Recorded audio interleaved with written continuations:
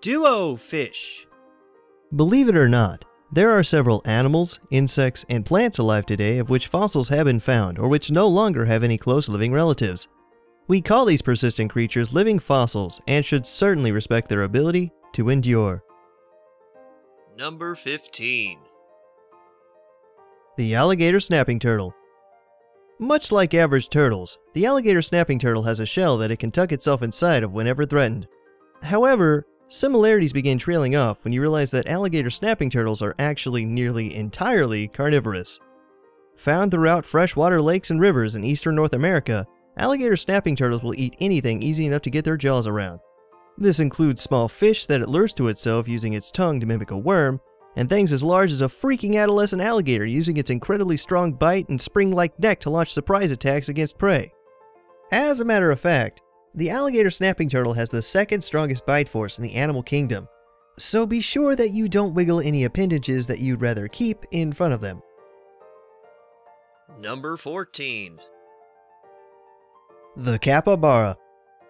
Found all over South America is the largest known species of rodent known as the capybara. For some reason, the capybara is actually a very popular pet and due to its laid-back temperament does well around other household animals and even monkeys. Capybara are about the size of a very large house cat and much like some dogs will eat their own feces in order to keep their gut bacteria plentiful. Though frequently hunted, the capybara's ability to breed rapidly keeps its numbers in the wild high. Number 13. The Okapi. This endangered animal is closely related to the giraffe and is found in Central Africa. Much like the giraffe, the Okapi can use its long tongue to clean its ears of earwax, and it can also be used to clear its eyes of debris.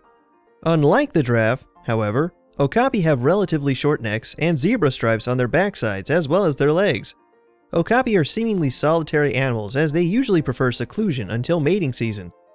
The Okapi was actually unknown to the Western world until the early 20th century, as it was found deep within Central Africa. Number 12. The hagfish. When a marine biologist is asked to name the fish that they believe are the most disgusting, I guarantee that the hagfish is near the top of their list. These eel-shaped fish are the only known fish to have a skull, but lack a jaw and a spinal column that usually come along with it.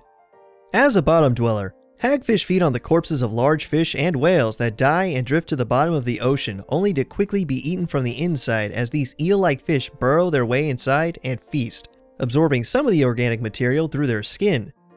Feasting on rotting fish may seem off-putting, but did I mention that they can turn up to 20 liters, aka 5 gallons of water into a thick white mucus when threatened? I suppose I should state that this mucus is currently being researched as an alternative to petroleum. Number 11. The velvet worm. I know it is improper of me to pick a favorite for my own list, but I just can't help but love everything about the velvet worm for no particular reason. From its boneless, squishy body to the fact that it catches prey using slime guns located on the sides of its head, the velvet worm is one of the most remarkable animals alive today. Fossils of the velvet worm and its ancestors can presumably be found dating all the way back to the Cambrian period, but due to their soft bodies, fossils are rather rare. The velvet worm is found in tropical parts of the world everywhere and look like worms with legs and thick, squishy antennae. Another factor uncommon among animals its size is the fact that they give birth to live young. Velvet worms are closely related to the water bear, an admittedly adorable and resilient living fossil which almost took the velvet worm's place on this list, but they lack the ability to shoot slime jets in order to capture prey. Sorry, tardigrades. Surviving for a while in the vacuum of space just isn't as cool as face-mounted slime guns which shoot at 5 meters a second. Wow. Number 10. The Tadpole Shrimp. The Tadpole Shrimp is a good example of a living fossil that has remained relatively unchanged in the past 250 million years. These crustaceans can be found worldwide in ponds and other bodies of water and feed on whatever sort of food presents itself, usually consuming dead fish and shrimp. You may have run into one of these little organisms and found the tops of them to be kind of cute, but the underside an 8-clawed horror show. But don't worry too much. Tadpole shrimp are shy, harmless, and content to live out their existence in bottom-feeding obscurity. Number 9. The Hoatzin. The Hoatzin is found in tropical areas of South America and is also compassionately termed the stink bird due to its rather off-putting scent of manure. This unique bird is the only living species and representative of its family known for having chicks having a claw on each of their wings, which help them climb trees and thickets, allowing them to avoid predators. This claw is actually shed as the Hoatzin grows older and learns to fly.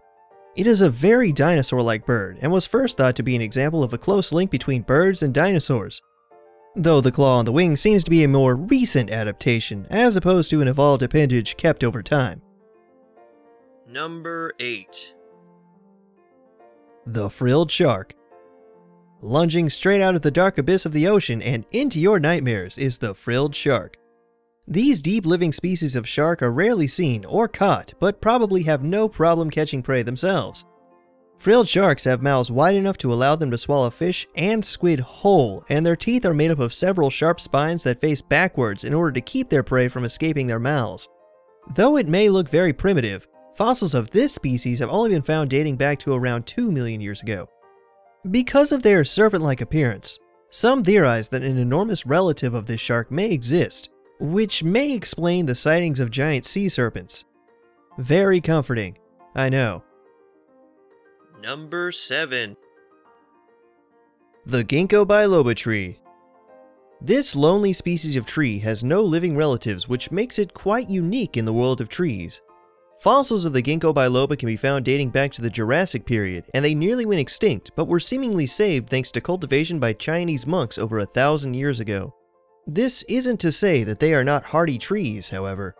Gingko trees seem to not be affected by pollution and were the only trees to survive the bombing of Hiroshima, as they grew in the presence of high radiation and are actually still alive and healthy today. Because of their hardiness, Gingko Biloba is desired by health food stores, and their fruit are frequently sold in pill form to promote good health. Number 6. The gar. Gar are a fish species of which fossils have been found dating back to the Cretaceous period and can be found throughout the Americas. These are some of the hardiest fish on the planet and have scaly skin built like tough leather. Interestingly enough, the gar can use their swim bladders as a kind of lung to help the gar survive in low oxygen levels that would kill most other fish. The most well-known type of gar would be the alligator gar, which can grow up to 10 feet in length and are notoriously difficult to gut after catching due to their incredibly strong skin. As if catching the colossal fish with enormous teeth wasn't the most difficult part in the first place. Number 5. The echidna. Echidnas are one of the weirdest animals that we know of. For example, most mammals give birth to live young, but echidnas decided instead that it would be best to lay eggs as a mammal in order to appear more special to fanatical entomologists. They also secrete milk from patches on the skin instead of a nipple like most other mammals. The echidna shares a common ancestor with the platypus and happens to feature another very unique characteristic. The cute little guys have 4-headed penises with spines located along the shaft. The explanation for this is still unknown, as female echidnas do not have 4 vaginas. I'm pretty sure the dirty mutated hedgehogs only do it for attention. Number 4. The red panda. Without a doubt the most adorable living fossil, the red panda is a raccoon-sized fuzzy animal that spends its life moving throughout the trees to avoid predators in a large range of southwestern China. Red pandas are in no way related to pandas, but are instead more closely related to otters and raccoons. Red pandas mainly feed on bamboo, but are also omnivorous and can eat eggs, insects, birds, and small mammals.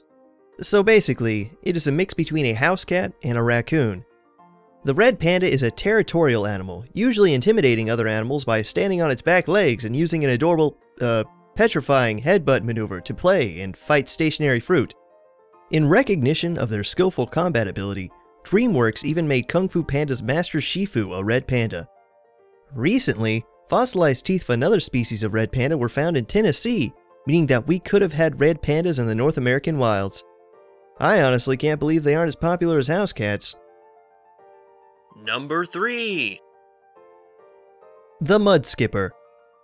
Mudskippers are found in coastal waters of the Indian and Pacific Oceans, as well as mangrove swamps, and have an adaptation which clearly separates them from other fish.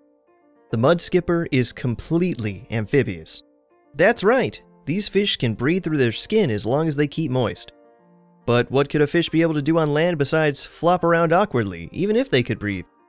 Well, these incredible little guys actually have fins with what essentially amounts to an elbow that allow them to skip around on land. It is rumored that an unevolved mudskipper once heard the quote, "Everybody is a genius, but if you judge a fish by its ability to climb trees, it will live its whole life believing that it is stupid," before deciding to squash any connotation it had by growing elbows that allowed it to climb trees. Don't be like regular fish, everyone. Be like the mudskipper. Number 2. The Mantis Shrimp. After an assumedly rough quarrel with Father Time, Mother Nature in her fury created the Mantis Shrimp, a crustacean with a sociopathic killing instinct and the equipment necessary to carry out its aggressive desires. Found throughout the Pacific Ocean and tropical seas, the Mantis Shrimp is one of the most interesting predators in the sea. Arguably the most intriguing part of the Mantis Shrimp are the eyes, which can detect 12 different types of light in comparison to our 3. Not only are they able to discern colors that we can't even imagine, but each of the Mantis Shrimp's eyes are trinocular, meaning that they can receive 3 different images from each eye in comparison to a human's 1. The Mantis Shrimp gets its name from the spear species that have backwards-facing mantis claws used to impale prey at speeds in comparison to the acceleration of a .22 caliber bullet. But wait, there's more! The Smasher Mantis Shrimp uses hardened round balls to stun and kill its prey by shooting its claws at 23 meters per second. This creates cavitation bubbles in the water which produce light and heat upon contact. They use this adaptation to kill crabs and other animals that wander near them whenever they get a little bit peckish. It's a good thing they aren't all slightly larger land predators or we'd all be Number 1. The Horseshoe Crab. As opposed to what the name suggests, the horseshoe crab is actually a part of the Chelicerata subphylum, making it more closely related to arachnids like spiders, as opposed to crabs. These tough, crab-like spider things have been around for over 450 million years. That's nearly 500 million years old. These stingray-shaped and oddly facehugger-esque ocean dwellers have outlived nearly every other animal while remaining virtually unchanged, having survived a variety of mass extinction events. One of their adaptations is actually incredibly useful to humans and has to do with their amazing blue blood. Horseshoe crabs are capable of nearly instantly clotting any wound that they receive, a response we humans have taken advantage of by using said clotting factor to test vaccines for contamination. So be sure to thank a horseshoe crab whenever you get the chance. I suppose Voldemort would have been better off drinking horseshoe crab blood instead of going after those poor unicorns, huh? Till next video, goodbye!